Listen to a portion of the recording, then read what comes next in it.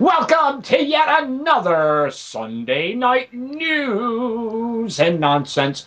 And Total OS today and I have all kinds of really cool little articles. Well, maybe just a few here. That's important to you in your Linux world. Hi, Total OS today. How are you today? Hang on, I gotta take these ice cubes out of my pants. It's been that's so much better. Yeah, we're having a heat wave here, folks, if you live here in the States, but I'm doing good. I'm doing good. I have AC. I just got my cold ice cream. I just scarfed it down, so I'm ready to go. Oh, yeah. And you're also approaching 400 episodes. And folks, we're going to have a wonderful toast roast on Monday night. And so I guess by Tuesday, you'll get to hear all about it and that sort of thing. So, Yes, we'll be uh, recording a Monday night. I have my earplugs ready, so my earplugs and my sound cancellation headphones, I won't feel a thing. Thank you very much. well, I don't know. I don't know. I think you're gonna. They say let he who is without sin cast the first stone, and I think everybody's gonna be hurling them at Oh, you. whatever. Anyway, speaking Who's the show off now? whatever. Jeez. Hey, did you hear that Amazon is working on its own phone? According to reports, Amazon is working on its own smartphone running a forked version of Android. Internet. Amazon already has its own Kindle Fire tablet, which runs on Android. However, Amazon has cut Google out of its platform as users can't buy content or apps from Google Play Store. On the contrary, Google allows Amazon to sell their content on Android devices. So, an Android powered Amazon phone can be a lucrative market for Amazon as it has the entire ecosystem in place. Now, the Amazon phone, does it have a shortcut speed dial to the Amazon jungle? I wonder.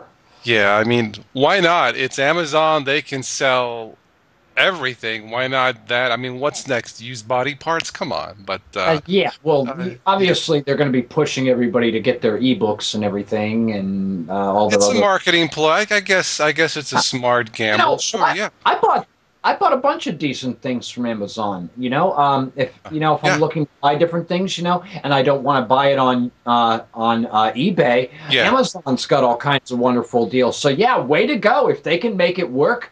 Why You not? know, yeah, Yeah, I've they've ordered got my stuff off blessing. Amazon. I've had good luck ordering stuff. They seem to ship rather promptly. Yeah, I look, it's why not? It's more choices, for the consumer. So why not? I think Well, it's a good. speaking of choices, yeah, the new Google tablet should be released here in about a week or so. Uh, Yes, yeah, from what I've been reading, this might be the product of the year for what it's selling, 199.99, quad core. The latest really. Google quad core. I mean, four engines. I mean, this thing is going to be like a Ferrari. Oh But yeah. it's got the latest Android. Was it 4.1 Jelly Bean or something? I forget what it's called. Something like Yeah, that. I think it's Yeah. going to be Jelly Bean. Yes, Okay. yes. So really, for the money and for what it does, you really can't go wrong. I think Google, if this thing is stable, I think they have a winner. Yeah, I'd say so. Yeah. Right. And Let's. not only Yeah. that, but Yeah. I think Chromebooks are already on sale at Best Buy, if I'm not mistaken. I haven't had a chance to Yes, look around, I but think they that's start around 300, 350. Yeah, I did see that article. Yes. way to go. We got Linux on store shelves here. All right. Finally. Finally. Yes. So it is my belief that we're finally seeing the year of the Linux desktop, and I hope this trend continues to grow. I know I read an article that Commodore USA is going to be releasing their spin on Mint, and Ah, I actually went on their website, and they're actually selling computers. Some of the models they have look like the old 1980s computers that you hooked up to the TV, but they're fully loaded. I mean, they'll run Linux and that sort of thing. And as hey, long more as it power to them if works. they can Yeah. if they can get Right. it to sell. And Right. you don't have to have their operating system on it. You can put any Linux distribution on it if you want to. And so, hey, more power to them. The more we see Right. Linux Right. out there, yeah, I think it's a great idea. Well, like I said, it's more choices for consumers. I think it's fantastic. Exactly. And Now, yeah, Now, interestingly enough, and speaking of choices and that sort of thing, a number of people still are worried about the secure boot. Blah, blah, blah, blah. I can't even get this out today. Oh, The the old secure Goofy, boot. Yes, Goofy. Yeah, yes, yeah, yes, yeah, yeah. yeah, yeah. The EFI, UEFI, and that sort of thing. Well, Yes. it turns out that the Free Software Foundation published a white paper on secure boot. Now, the Free Software Foundation have recently published a white paper containing guidelines for free software operating systems regarding secure boot. The guidelines explains what secure boot means in detail and covers the approaches taken by Ubuntu and Fedora to overcome it. And I'll give you a link to where they can view those recommendations if Yeah. you want to. Secure boot has always been a concern of Linux distributions, and it means people will not be able to run and install GNU Linux operating systems on their computers, those who have secure boot enabled. To overcome the issue, Fedora has decided to purchase keys signed by VeriSign that will make the computer recognizable to its operating system, will enable users to run it. And all Fedora releases will come with this key, and henceforth there will not be a problem in installing Fedora on secure boot enabled machines. And of course, Ubuntu also has its solution as well. However, this is still going to push away people that like to compile and build their own kernels. And so the Free Software Foundation has come up with their guidelines that they feel Mm. should be enabled for people to make their own keys and that sort of thing. So I'll send you a link, TotalOS, today, so that you Okay. can post that in the show notes in case people might be Okay. interested in reading that. So this thing with the Eufy, it's I mean the bottom line is it's not user friendly, and it seems to me it's almost totally unnecessary, right? I would imagine. Yeah. I mean, Well, really, right? Well, I Yeah. well there is they have a petition on the site Right. where they're looking to tell these OEMs, hey, there's a campaign, and actually I'm going to put up a video myself to help promote this. Okay. In that people should be aware of what they are purchasing. Do not go out and purchase hardware Right. that has this feature Right. enabled on it and doesn't give you the opportunity to disable it. It takes away your I, freedom, right? Yes. exactly. It takes away your freedom because pretty much what they're trying to do is lock you into, okay, yeah, you can run Linux, but you can only run a certain kind of Yeah. Linux. Yeah. And I wonder if Microsoft is going to be pocketing some money out of this. I mean, Hmm. and Yeah. and basically what the white paper is basically saying, it is forcing you to place your trust in Microsoft and that sort of thing. And in the white paper, they went on to say that the Free Software Foundation considers Microsoft products to be malware. That's a rather broad statement. Yeah. Yeah. Right, but I mean, I understand, I'm but I'm that's rather I'm yeah. they that's what they consider, Yes. and I'm not saying that they're 100% right in that area, but the thing is, at the end of the day, it should be about choice. People should be Yes. able to put what they want on the hardware they buy. And so I will be launching a video on that, warning people, please make sure that you double check the hardware that you're purchasing. If it does not have the ability to, and to shut off the secure boot. And Yes. I will also have a link to the petition so that you can sign it as well. So Right. that will be coming up on the Cup of Linux show. Okay. And I highly recommend that anybody that is listening to this definitely check out the article Right. and sign the petition, and put that link to the petition on your blogs, on your home pages, on your Facebook, Twitter pages, that sort of thing, so we can get this word out and let these OEMs know we want our freedom when we buy your Yes. hardware. I would have to agree there 100%. I mean, look, I'm not going to go as far as to say Windows itself is the malware. I mean, yes, there's Right. malware in, but I mean that's a bit much. Look, I can understand Yeah. some people are really miffed, but let's be somewhat diplomatic about this. I'm not ready to go that far. I don't like the UFI. I mean, I can understand it, but at least give me the option to shut it off. Hmm.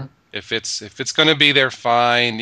And I understand why, because they really don't want you messing with the computer. If you don't know what you're doing, then you mess it up and you say it's broken when you broke it, and then it's not Yeah. Microsoft's fault. So I completely understand, but give us the option, right? Yeah. Right. All right, I've final. got. Yeah. Go ahead. Go All ahead. right. Go ahead. Well, no. because mine's going to be a little bit expanded, but go ahead, go. Okay. Well, happy 4th of July, everybody. For those of you who had a nice Independence Day, Yeah. that sort of thing, something really cool happened. And in the European Union.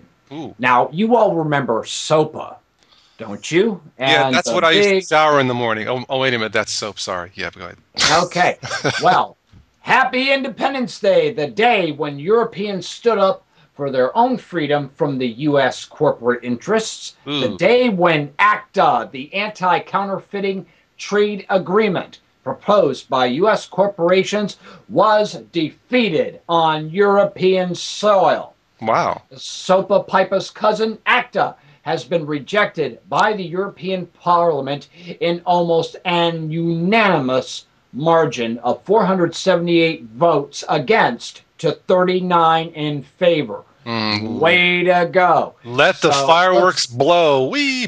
Boom. There we go. exactly. So I mean that is another victory Yeah. for your freedom and my Yeah. freedom, Yeah. and yeah. And I realize, yeah, piracy is wrong. Don't get, but the thing is, they're just going about all of this the wrong way by trying to censor the internet and that sort of thing and turning off avenues. If they could have it their way, they'd probably make every kind of BitTorrent Yeah. client illegal. Well, And I'll tell you what, I use BitTorrent all the time to download my Linux distributions for doing yeah. reviews on my Yeah. shows Yeah. because I mean, it's so much faster to download It works. It's that simple. distribution. Right. Exactly, it's Right. faster than if you were to Right. download it from a regular server. Right. So Right. having these file sharing options are a wonderful thing, Right. and they could have their way. They'd have all that stuff shut off on us. So this is a wonderful victory. Yeah. Wonderful. It's good news. I would have to say that. Oh All right. yes. Yes. All right. Well, Go ahead. speaking of piracy, when I think of piracy, I think of the high seas, and this is, I guess, kind of a good segue. Back in January. Yeah. Yeah. Yes, Captain. Not making light of a disaster, but back in January in Italy, northern Italy, on one of the beautiful coasts, one of the largest cruise ships, one of the most technologically advanced cruise ships in the world, ran aground. I guess the captain, Captain Meatballs, I guess, made a little boo boo and ran aground this multi like $90 million technological marvel called the Costa Concordia. Now, some people got hurt, passed away. I'm not making light of that, none whatsoever. But the organization that's in charge of passenger safety, they have new safety drill rules called musters, MUSTR. Now, I read this Mustard. last night. Yes. Okay, okay. I read this last night and going through the technology news, and this really blew my mind. But you tell me why they didn't have this before. This is a new muster policy, the 12 specific emergency instructions. Ready? Okay, here we go, Spat. And you're more. Uh, I mean, you are more a fisherman than me. But here we go. Number one. The new rule, okay, when and how to don a life jacket. You mean they didn't have this before? Personally, I prefer a parachute to jump off the damn ship, okay? Number two, right? Okay. Number two, I know. Number two, description of emergency signals and appropriate responses in the event of emergency. How about yelling help? Number three, the location of the life jackets. Walmart. I mean, they didn't have this before? Are you kidding me? The whatever okay, number four, where to muster when the emergency signal is sounded. How about the bar get plastered? I don't know. Number five, the method of accounting for passenger attendance at musters both for training and in the event of a natural emergency. Number six, how information will be provided in emergency. What to expect if the master orders an evacuation of the ship. Evidently panic. Yeah, I know you're falling asleep, but this just you blows my know, mind. They I didn't. was I, Yeah, I was in the Navy and we had muster every morning. okay. We had muster every morning, and basically they would, they would take attendance, everybody that was there. You Yeah. had to be ready for Okay. morning inspection, and basically they read the plan of the day, all the instructions passed down from the captain down the chain of the command, and that sort of thing. We knew where our life jackets were. We knew what we had to do, and of Okay. course we ran regular drills at least twice a month that I can remember. Now, this was many years ago, So this is standard mind you. stuff. Okay. Yes, this was standard stuff, and these Wow. guys aren't doing this. Oh my God! I think the captain's been drinking too much rum, rum, Too rum. much of that Italian homemade wine or something, yeah. But Exactly. Yeah, I you're going to just run out of found shit this. Look, around. I hope this makes passenger safe. Well, a lot, cruise ships Yeah. a lot safer. But this is sad. I didn't have this before. But Yeah. anyway, I just thought I would mention it. I mean, I've never been on a cruise ship. It looks like fun, but wow, I hope this makes cruising, shall we say, a lot more safer. And please don't use a parachute. I was only kidding. Use a life jacket, okay? Well, Anyway, maybe that's maybe yeah. they were trying to reenact the Titanic sinking or something Or like that. maybe You there was know. some moron really, fishing a hole in the hull or something. But anyway, no. Oh goodness, where do you find these articles? I just went. Well, I remember the story because it was all over CNN, and I mean this ship. If you do go, this thing is huge, and like it's on its side. You know what I mean? Like on the Yeah. shore. It's really. I guess it's become a tourist attraction. I mean, I don't know. And I guess they're gonna. I mean, look, the ship is 90 million, and I guess they're gonna spend more than that to raise it up somehow and tow it. And I'm like, just leave it there. Oh gosh. Yeah. Well, I don't know. It was a disaster. It's very sad. I am not making fun of that in any way, but Yeah. I don't know. Common sense usually prevails, but they should have had these rules, these muster Yeah. policy, and way before for all ships, not just the Costa Yeah. Concordia. All right, I'll just leave it at that. Spatry, I think we are done for this center report. Yeah. It's fun, this is fun as always. Thanks to all of you who watch and take the time to listen. Yeah. Happy sailing. I guess I will end it on that note. To those of you who celebrate the 4th of July here, happy 4th, even though today is the, 6th? But I'm hearing fireworks outside. And it's time for another plug on July 15th, right? Yes, I've been July 15th, the July. Linux distro community is hosting Total OS today, and he's got his own Sunday night show. What time is that going to start? Do you know yet? The official recording starts at 9 p.m. Of course, we'll be in pre-chat before that. I've been invited to, Oh, right. and it'll be Sunday nights, weekly. I hope weekly. Uh, we will. The first show will be the Newbies podcast. I did post a video up, a short video with the link to get you guys. If you don't know about how to get started, you can go to linuxdistrocommunity.com with instructions. You will need Yes, you can. Humble. Yeah, I've been on the Zoo Crew many times before. It's a lot of fun. Who knows? You may be invited to be a guest on the show. If you are not, because of time constraints or how many guests we have, you always welcome to listen in the what's it called? The listening room, right, Patrick? Yeah. Exactly. And then for those who are just in the listening room, you can connect on IRC and you can send out your comments to us as the show is being recorded live. And either Total OS Today or myself, we will see your comments Yep. and we will add your comments to the discussion as appropriate. That is correct. So that will be July 15th, a weekly show. I'm not changing my other stuff I do, the Tosscast and this stuff, because two of our favorite show hosts, IG and Twill, are not available Sunday nights. But we will still be continuing to do those type of Tosscasts, like the last hilarious one Yeah. we did. I tell you, IG's the real. IG's a natural-born Australian comic, in my opinion. I think he doesn't want to admit it, but anyway, check Yeah. it out, and I hope you guys enjoy listening to it about as much fun as we enjoy doing it. So yes, All right. Thank you, one and all. Good night. ciao.